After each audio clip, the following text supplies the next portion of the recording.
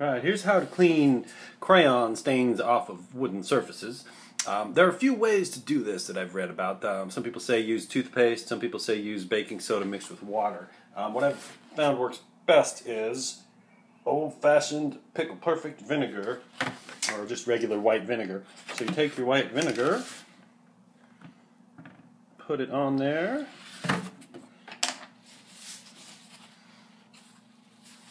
let it work in. And then we just give it a good scrub with a paper towel.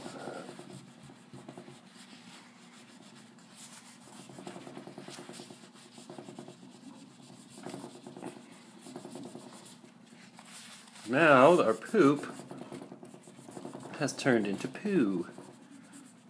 So you just give it a, give it a good rub with the paper towel, and it comes right off. And then you just want to go over it again and look at it once it's dried and make sure that there's no shiny, waxy residue. But this will take it right off. So there you go. White vinegar for crayon stains.